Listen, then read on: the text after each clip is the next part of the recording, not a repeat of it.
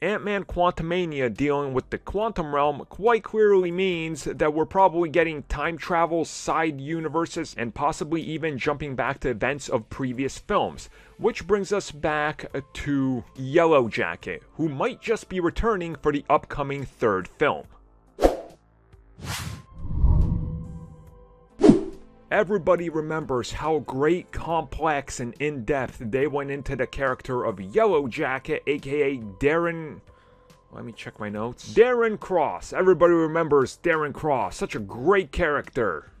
Yeah, no, he fell into the Phase 1 mentality of just get the villain out there and then get rid of him because he's only serving a purpose to fight the foe and no real development. But hey, he could be back, right? That's good. That's good. Okay, so let's take this back a little bit. Previously, there was alleged leaks for the third film claiming that Darren Cross, aka Yellowjacket, would be back as part of the multiverse and the quantum realm. And now, when it comes to one of the actors of the upcoming film, specifically talking about Evangeline Lilly, who plays Wasp, she posted that she was getting ready on her social media, and in the tags, she had Yellowjacket. So this is where the speculation starts. Now, let's just look at this realistically.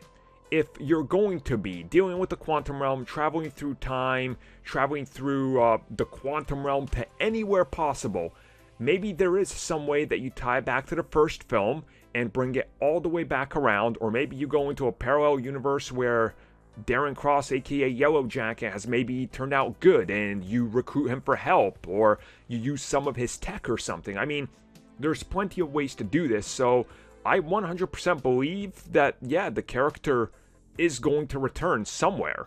Maybe it's just a small part, maybe it's something a little bit longer, but I think that character was underutilized, to say the least. And we know that there was people in his camp that were working for the 10 Rings, so maybe you can bring that around, tie it all together, maybe not. I mean, who knows? We still got to see what happens with Shang-Chi and the 10 Rings, so I guess we wait for that fallout. Or maybe Wasp was just teasing, hey, Yellowjacket, I'm going to become a new version of that character, which could also be it. I mean, anything is possible, and who really knows? Maybe they go into the quantum realm, they come out on the other side, and her character has become Yellowjacket. She's literally standing face to face with herself going, oh wow, so this is what happened to you in this timeline. Again, anything is possible with the quantum realm, but it looks like there's going to be something to do with the Yellowjacket at least. Unless she's trolling. And if that's the case, us Ant-Man fans are going to be... We're going to be